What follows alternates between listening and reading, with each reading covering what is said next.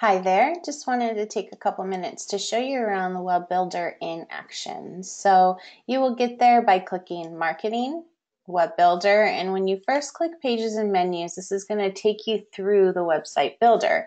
So in 5 easy steps, just a few minutes, you will have the starting point of a website. So first is just instructions, a little bit of information about the builder. So as you click next, you're going to choose the name of your site. So I'm going to choose what my URL is going to be. So it's going to be could have been .aplos.org. So that will be your site's URL. You can always, if you have a custom domain that you've purchased through a site like GoDaddy or Hover, you can always set that up once you're done. So now that I've chosen what my front part of my URL is going to be, I'm going to click Next. If that was already chosen, I would have gotten an alert to say, hey, you can't use that, choose something else. So now you're going to choose your color scheme. And this is going to be the top menu and color scheme of each page of your website. So you'll have a few different options, and you can always edit this later in the template from the template page. So I'm just going to stick with dark blue. You'll see you have different button options, different header colors, all of that. So I'm going to stick with dark blue because I like it and click Next.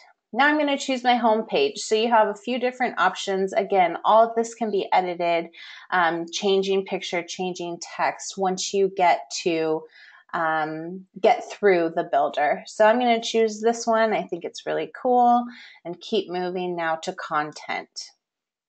So these are pages that you can add to your site.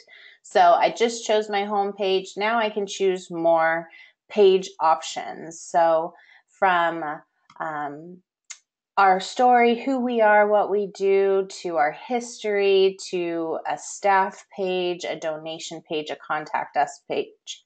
So you just click which ones you want. You can choose all of them if you want. You can always delete if you end up not wanting those pages. So choose which options you want. They're basically pre-made layouts that you're just going to go in and edit and work through. So choose those, and then you're going to click Build My Site. That's going to give you the basically template to now take off and keep moving.